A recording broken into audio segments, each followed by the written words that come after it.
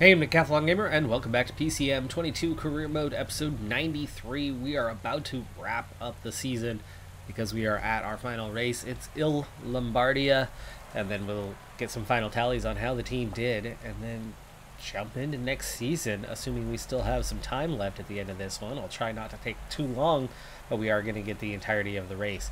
We have brought a strong team for this, and other than Gonzalez on a -5, the team is looking quite good with +3s or 5s for everyone.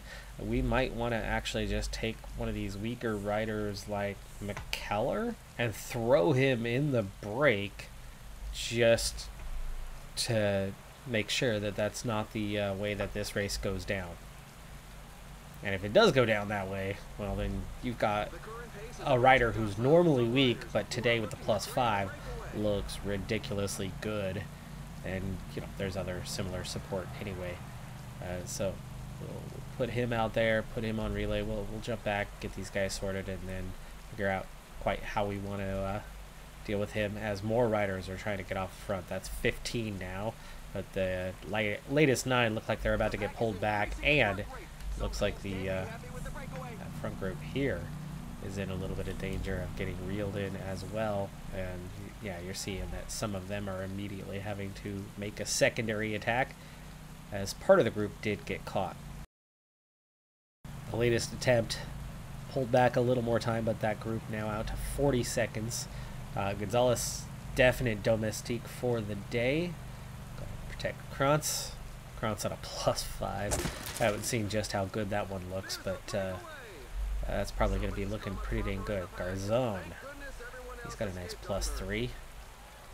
A lot of these guys were well prepared for the day. Garzone was not. He should have had a 0, so he lucked out on a positive race day condition. Piccioni is behind the field. We're going to have to go address that situation here shortly. He's alone behind the field. He crashed alone. He's not that far off the back. Anybody else moving forward anymore? No, they're all here. Let's get Garzone or Arietta. Oh, tough call. 79 mountain, 82 stamina, 80 stamina.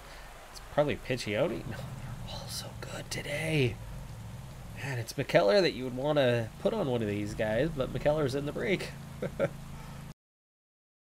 Somebody's got to protect Martinez in that 85 mountain. I just don't know who to put in that situation. 82 for Piccioni, 80 for Garzone, 79. It's got to be one of those two. It's not going to be Piccioni. In fact, maybe just both of those, and Piccioni's the third man at 82-83 with the stamina.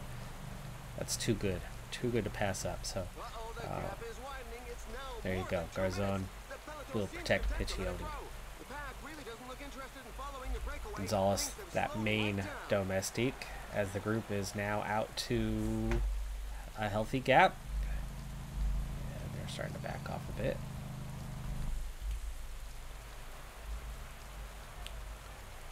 Piccioni, how you doing? Halfway up. Halfway up. 218 kilometers to go. It's a super long race. It is a lengthy one. So we will be settling in here for a bit. McKellar's going to be out here for a while. Long while. Long day in the saddle. 5 in the group. Amaral, McKellar, Bayer, Aaron Burrow, Strong. And they have a 5-minute advantage already as we hit the first climb of the day. We'll go ahead and settle in for water somewhere shortly after 180 on the kilometers remaining mark. Tempo's lifting a little bit here in the group. They're out to 6.5 minutes, trying to conserve their energy. McKellar pushed on that little bit harder. Now at 195. Group's doing just fine. Even Gonzalez is doing fine. He'll be the main one to keep an eye on because he's going to have very little stamina.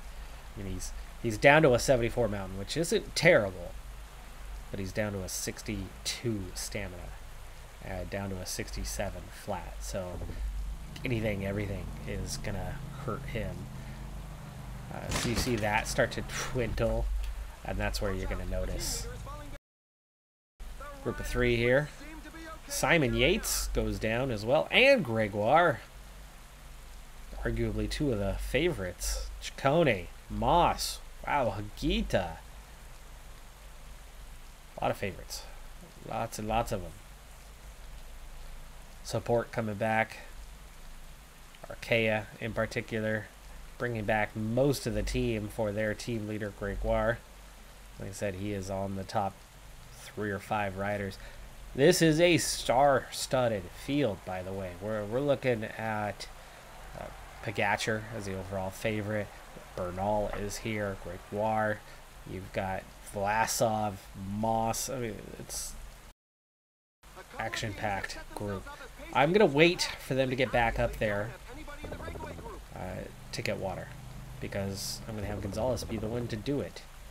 So these guys should make contact soon enough, you would think. And as soon as they hit the back end, Gonzalez can grab water and then just bring it forward. They are not gaining at a very rapid rate, though. In fact, they're not really gaining at all. They're being awfully casual about this. Gap's still holding at 2.5 minutes. I might have to just send somebody else to get water in the meantime. Let's do that. Garzon. Gonzalez, grab your own water. Gap's 2:30. It's 5 seconds more than it was.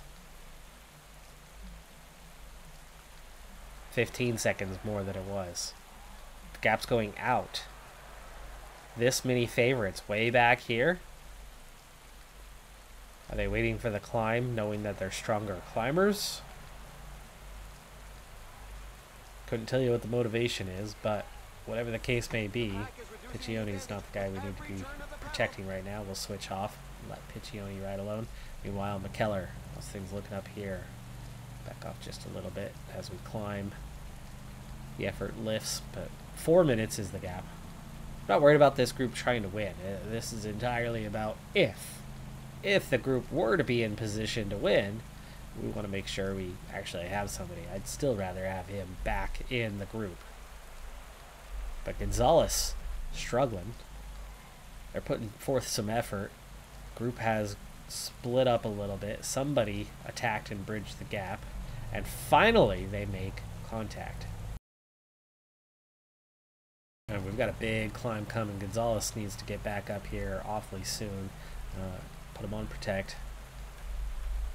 Look, the back has taken its foot off the gas. The team leaders can't be too worried about the breakaway. Now at 144k to go after this climb, we're going to need to get water once again. It'll be the second of the 3 times we need to do that today.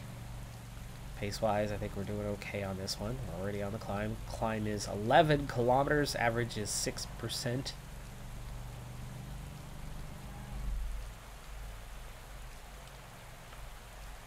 Just under 1,000 meters. So just under 1 kilometer worth of height difference from the base to the top. That's pretty mega. Back out to 5 minutes, by the way. And down to 133 kilometers remaining in this race. Not sure we want to get it on the descent. Or do we want to wait for that minor climb and get it at the base of that one? That might be a little bit easier of a time to do so. 125k to go. In McKellar's case, it's easy enough. He can just get it, but he's leading the group at the moment. You don't want to slow the pace of the group. We're halfway to the finish line. The team leaders should be coming more and more to the fore.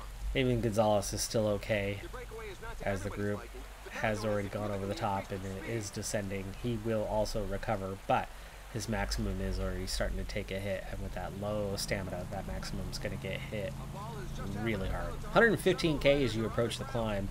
The water is going to be just enough to get us over the top. With the amount of climbing you have left, delaying that little bit further is useful. Okay, pace. Finally, pick it up in this group. As McKellar is very, very fresh, we might as well, continue to work, not just fall back. Again, as we have all the potential to win from this group, if this group were to stay away. So if they want to work harder and try to stay away, I'm all for it. Gonzalez starting to fade. Group is making an effort on this climb for sure. Not making it an easy one. Okay, right at the top. That's the third climb of 5 plus a couple minor climbs, including one just before the finish line. So we're about halfway through this thing, but the next one's a big one. The next two both really are big ones because they're happening at a later stage in the race. Let's go ahead and get that water. Gonzalez, it's not good for him, but it's good for the team if he's the one to go back and do it. Oh my gosh. Another crash. Sorry, camera. Okay, there we go. McKellar is the one who goes down. Well, that's going to rule him out of the group. We're going to let him come back to the Peloton now. He is back up. Sitting. Resting. Sheffield. And others involved in a wreck themselves. We're not going to bother with McKellar trying to catch that front group. He's 2 minutes behind. By the time he got up, he's already 2 minutes behind. Not worth the energy to try to stay away. So a 139 is totally fine. 139 heart rate, that is. So he's not putting in any substantial effort right now, and just cruising along until he is swept up by the group, because right now we don't need him.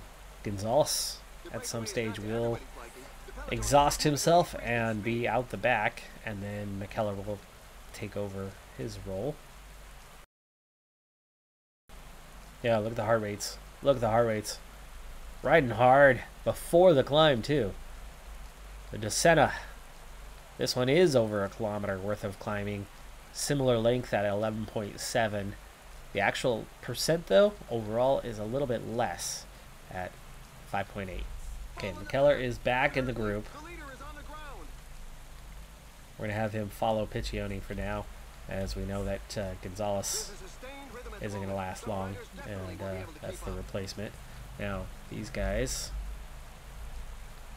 up the effort a little bit, as we've got to get through this thing unscathed.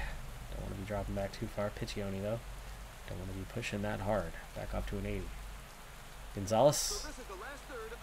Gonzalez is still here. Now he's fading, so McKellar, go ahead and take over. Gonzalez, we'll see you later, buddy. Have a nice remainder of your day. 81K to go. Water one more time. Maybe up on the plateau on top, or during the descent. We'll take care of that, but that's going to be a dangerous descent. Already most of the way up. It's taking its toll on the riders, but it's not dividing the field at all. One more rider off the front group has been dropped. Of course, this time it was dropped on merit, not on dropping to the surface and landing on it and scraping yourself up. Dropped on can't climb with the rest. Second rider is dropped. So down to just 2 in the front group. They are weaker and weaker, so even though, yes, there's still a decent gap there, it's coming down and they don't stand a chance. Recovery should still be a decent amount. Gonzalez was dropped. 114 in the Peloton. 2 left off the front. Both individuals.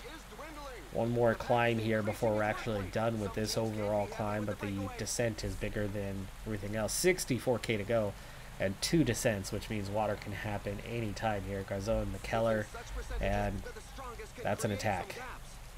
That's an attack, not from small guys. Yeah, that's Gregoire, that's Vingegaard, that's Pogacar.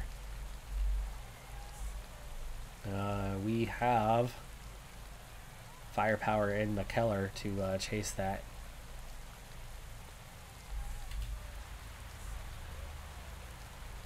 Lucia Brooks also attacking.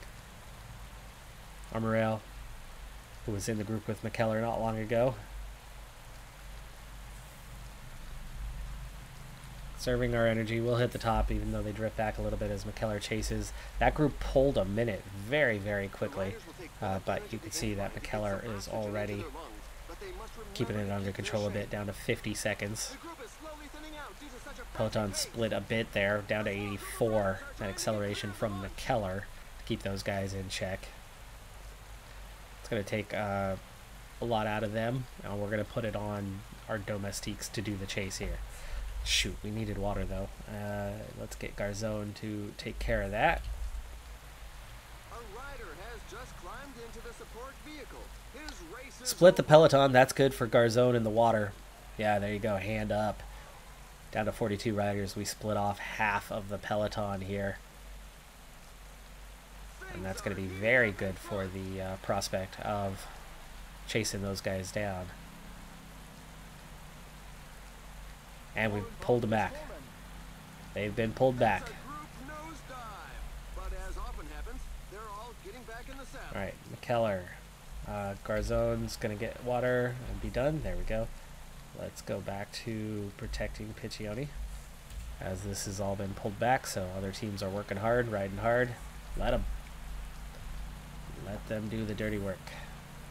Okay, pushing up to 83s. Position now matters. 48 riders chasing two. The last two up front. Almost. Bayer. Those two came back together, and here we go into the climb that's going to mostly decide this, though the race will not be done quite yet at that point. But with 48 left, I'm liking things. I'm liking our chances here. Okay, 9.3K. Paso de Ganda. 1K worth of climbing, so it's like the other two, but we're doing it in 2 kilometers less, which puts it at 7%. Definitely steeper, definitely harder, and the tempo is going to be much higher. I'm not going to do it yet, but we're going to go 85, 85, 85, and in maybe a kilometer or two, I want to train up. There's only 49 riders here, so that means there's not much support. Breakaway's been caught. We're down to 50, or up to 50, but no longer a break. Holding our position well. Piccioni is a little bit back of where you want him to be, but he's just about hanging in there. He needs to pull that up, though, because he's going to have to be in the middle of this. And I think we're far enough in. We are far enough in. So here we go. We have strength. We have positive race day conditions. We have every reason to be aggressive and go for it, and not just sit back and wait for somebody with crazy speed like Pogacar to go win this thing. We're not looking for a top 10. We're looking to win. Garzone to the front. He's already got the red bar. Here they go on the next attack too. Almeida, Champassin. Garzone's already used up his Red Bull, so let's give him a little 99. Gregoire, let these guys do their little attack. McKellar. We already negate all but those front two of that. And Garzone riding well and gets us roughly halfway up. Okay, on to McKellar. Garzone, good job there. He got us quite some distance. McKellar didn't have much left in the tank. Oh, next attack, and I let about 100 meters go there with the exhaustion part, but we negate the attack, we go to the front, and now here comes that pressure, and here comes the steepest sector. Splitting off the field. McKellar's done. He's out the back. Down to 34 riders. Arrieta, 99. Piccioni's going to take over here shortly.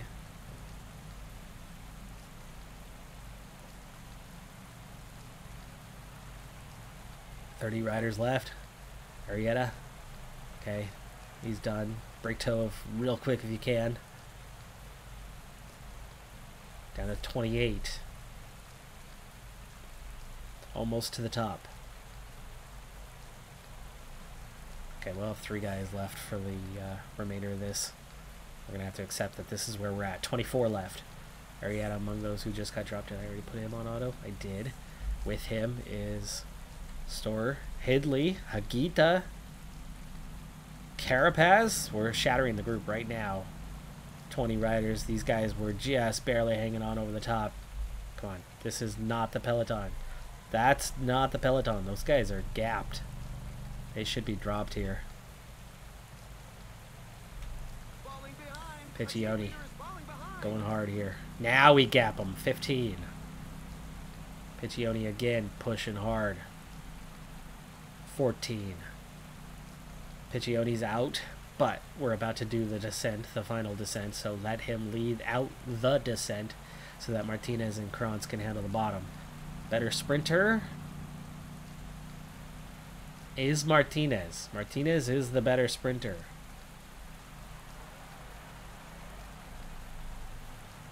What about descender? Krantz. The finish line involves a descent. Just about. Boy, how do you play that one? Two guys very similar to each other. I guess you go with the +5. Stick with what the plan was here. Piccione has recovered a fair bit, which means he's going to help lead over the descent, and nobody's catching us with Piccione pushing full gas. Hopefully he and his teammates can keep it up, right? And if anybody's going to crash, it's going to be another team, because Piccione is going 99 here. Piccione doesn't have enough gas to just suddenly attack and distance everyone. Somehow we're back up to 15 riders. Piccione's 76 descent was not good enough to keep separation at a 99 effort. Dang. Alright, well, we reached the bottom. Whoever caught back up certainly isn't going to have much energy, as they would have been pushing full gas to do so, obviously. Now it's at 16! Piccione! That was not a good descent, buddy. Not a good descent at all. 13K. Onto the flat. Piccione pushing on. Keeping these guys under pressure, but you know a lot of them recovered on that descent. And here comes those attacks again. But that's good. That's going to waste the energy. And meanwhile, Piccione's just kind of cruising along. Now that he's done, it's going to be on to Martinez, but, I mean, look how much effort is being wasted by the rest of the group, where Piccione just casually rode along the way, and Martinez and Krantz are like, yeah, no problem. No problem. Here I am. 8K to go.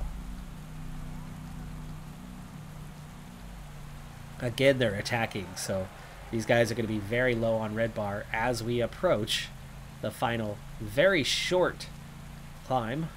Very short, steep climb with a ridiculously short cobbled sector here. That even gets noted in the book. All right, here we go. 99. There it is. Martinez sprinting.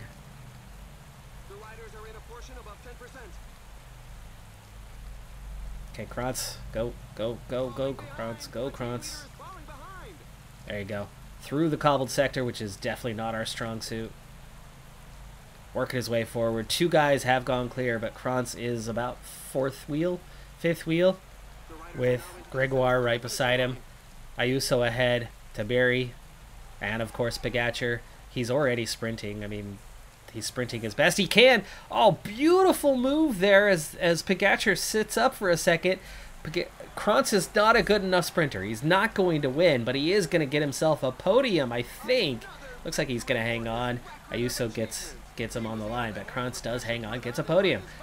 Gregoire, after his crash early on, good recovery on that part to get the win, but he recovered in plenty of time. Ayuso, faster than Krantz. That was a beautiful fake from Pogacar, though, in the, no, you're not going to follow me. And I was like, oh, hell yes. We charged through, and that was the perfect opportunity. Otherwise, no podium possible. Absolutely no chance that he's getting that podium. Martinez, meanwhile, gets 10th place. Piccione gets 26th. Arrieta gets 19th. Good team result. Podium here at Lombardia. It's not a win. Win would have been nice. But with that group that we had at the end, and all of them being stronger sprinters, you know that we're not going to come away with it there. But hey, podium is excellent. We've got a few minutes left here to wrap things up for the season. Let's start with the closing of the transfer market with Gregoire moving to Bahrain Victorious, Koish moving to Arkea Samsic to take over his spot, though very much a different spot when you look at the profile of the two. Moss moving to Trinity, Van Aert going to Jumbo Visma, Vanderpool going to Movistar, Ayuso going to EF Education first, Easy Post, McNulty to Lotto Sudal Gaudu to Jumbo Visma, Lopez to Lidl, and Gourmay to Bahrain Victorious. And of course, the biggest transfer, Krantz to UAE Team Emirates. Nominations, top 10 nominated riders for Rider of the Year. Krantz, Peters, both making the list. Ruggieri, Moss, Vanderpool, Pogacar, Simmons, Rodriguez, Ayuso, and Johannesson. The individual time trial at the World Championships went to Kwiatkowski. Big win for him over Pogacar and Ayuso. And then for the road race, Matthew Vanderpool has come away the world champion ahead of Stuyven and Vermeersch. Final index brings us in at 8th. That's actually the best I think we've had in the index. It's our first time cracking the top 10, so we are more and more comfortable as a World Tour team in terms of the actual comparison. Not necessarily, the on paper part, not necessarily the results we get, as we always exceed whatever our status is, our stature, but Ineos is the best team heading into next season. Final rankings, Krantz was second behind Pogacar. He overtook Moss with that performance in Lombardia. Ayuso jumps to 4th with his performance there. Simmons 5th, Johannesson, Rodriguez. Peters stays in the top 10. 8th place is all, though. Not really scoring points down the stretch as he's a classics rider. But Van Aert gets 9th, and Hindley wraps up the top 10. Martinez comes in at 12th, and Mikkels at 18th in the World Tour rankings. Continental, Mazzato is the best. And in the Super Prestige, Van Aert all the way up in P2, where Krantz is 3rd, Peters 7th, Martinez 15th, Vandenberg 19th, Arrieta 26th, Mikkels 27th, Gonzalez 33rd. We are all over the scoring. Even Vermark up in 56th and McKellar 69th. Strong team performances. Individual victories. Jamie Rodriguez with 9 victories from our U23 squad.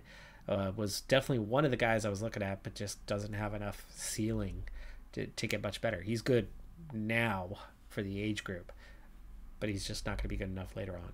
As a team, we were number 1 in the World Tour rankings, ahead of Jumbo Visma and Ineos, the 3 of us, far exceeding anything anybody else did. Not quite doubling up on the 4th, 5th place teams, but yes, doubling up and then some on 6th and below. Continental was led by B&B, and in the Super Prestige, we have come out on top. We were number 1 team in the land this year by quite some margin, with a 1,300 or over 1,200 point advantage over Jumbo Visma. But here is the thing. We're not done. We're not done yet. We might have won a jersey at all 3 Grand Tours. Well, we're not winning monuments. We're not dominating. We won 1 Grand Tour. Yes, we took 3 jerseys, but it was a green jersey. It was a white jersey at 2 of those races. We got on the podium. We had an excellent La Vuelta, but it wasn't to win. Eventually, I would like to win all 3 Grand Tours. Doesn't matter if it's different guys. Should be different guys based on the way they've done stamina resistance and recovery this year. I want to be winning monuments. We want to be competing for everything. I don't want to go out and literally win every race. That's ridiculous. But my scaling, my scoring, for those who follow what I've ever done with the gaming decathlon, for this game, to get the 1,000 point score, I need a 10,000 point score here. My final season tally, you just drop the last digits, divide by 10. So 841. So we got an 841 this year. That's a great score. It's not a perfect score. So we are definitely not done yet. I know we've dropped to the twice weekly because of the new series, the Dragons series. If you have not checked that out yet, please take a moment and hop over. The comments have been overwhelmingly positive. Thank you so much for those of you that have already been over there and seen that. The like ratio is near perfect. It's an almost 100% like ratio. I know they don't show that anymore. They used to show that pretty regularly, but the like rate, as in how many people view the video and then how many of them actually drop down and click the like button, phenomenal. Just phenomenal stuff. Let's hope that the YouTube algorithm finally does something, and that it's not just those of you that are already here watching episode 93 of my career mode series also watching that series, and those who may have not quite gotten caught up to episode 93 by now, you know, maybe they're 40 episodes in, 50 episodes in, but long-term channel supporters, channel subscribers watching it. That's what I tend to get. Getting new viewership, that's what the algorithm's for. And the like rate, the comment rate, it all should feed into that being a very, very positive series. Let's hope it is. And of course, right now is a good time to be starting it, as the cycling season is just getting underway. That's going to do it for this episode and this season, though. Let's check in on the wins. The U23s took 21 wins, and the senior team took 34 this year. That's great. That is great. It's not the top, though. Work still to be done. We are heading on to a new season, though, without Krantz, so we'll have to adjust to life without him. Of course, we still have Martinez, and we've got more up-and-coming, young, strong riders. I'm Decathlon Gamer. Thanks for tuning in. Be sure to hit that like button, and I'll see you next time. Have a good one. Be safe out there, and bye for now.